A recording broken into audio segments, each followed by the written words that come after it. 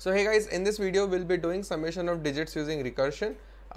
This is very similar to the very first video of this series in which we did a summation of all the numbers or all the elements of a list.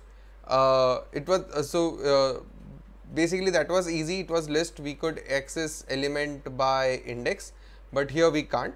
But the logic still remains the same. What we'll be doing is our recurrence relation is going to be simple. The summation of digits of a number is equal to units place plus summation of digits of rest of the numbers. So it's like iterating through the number digit by digit but using recursion. And in order to implement that, what we'll be using is, since a number is not a list, we can't access the element at a unit place or get the or basically get the remaining number with ease. What we'll be using is, we'll be using some sort of arithmetic operators to get our jobs done.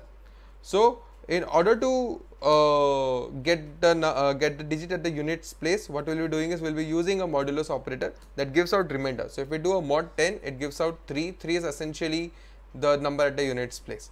And if I do 1, 2, 3 divided by 10, by doing an integer division, what we get is the quotient. So the quotient when we divide 1, 2, 3 by 10 is nothing but 12, and 12, if you see, is nothing but your remaining number. So if you remove the units place, what you get is, so if you remove the digit at the units place, which is 3, what you get is 1, 2, which is 12, which is nothing but the quotient. So we will be using this two to get the digit at the units place and our remaining number. Now when would our recursion end? Our recursion end when our number becomes 0. How did we reach that? So let's say we reach to the most significant digit, which is, in case of 1, 2, 3, it is 1. So what would be our remaining number? When I do, so our remaining number is computed by a number integer division by 10. So when we reach at the most significant digit, that is 1, 1 divided by 10 is nothing but 0, right? So as part of the final iteration, what would happen is, our base condition would be defined when the input number reaches 0. So when the input number basically when the number reaches 0, that's when we would be returning 0 as part of our base condition. So let's quickly code this and see that if our thing works or not. So what we'll do is, we'll define a function called sumDigits that accepts a number which is an integer and returns an integer which is nothing but the sum of digits. Internally it would call a helper function called sum, or let's just name it as SOD for sum of digits, and it takes in the number and returns the summation of digits. I'll define the function here which takes in the number of type integer, returns an integer, and the idea is simple. We'll define a so we'll write our recurrence relation.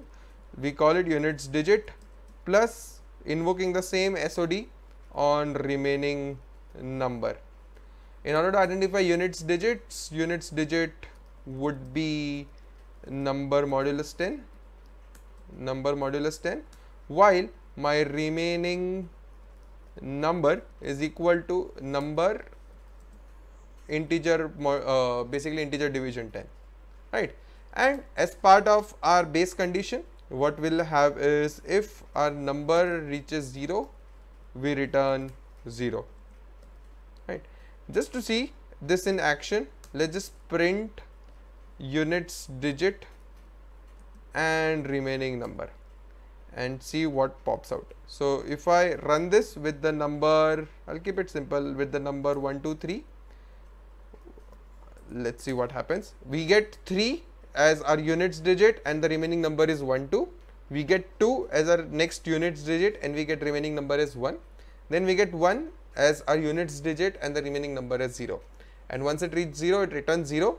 And then because of this particular line here, it returned and returned and returned, and eventually did summation of all the units digits out there, right? So this is how we could compute summation of digits using recurrence. So let me just add one more number, 1, 2, 3 to 1, 2, 3 to 1. The output should pop out as 9, and it did, right? So yeah, this is a very simple way to write sum of digits, although you can do it with iteration, but we chose to do it with recursion just to get our concepts clear, because this video is part of a very big series that I'm planning, in which we'll be writing much more complex codes in the future. This is more like a one-dimensional recursion. In the next one, we'll be looking at two-dimensional recursions. Then we'll start building games, start building very simple versions of AI.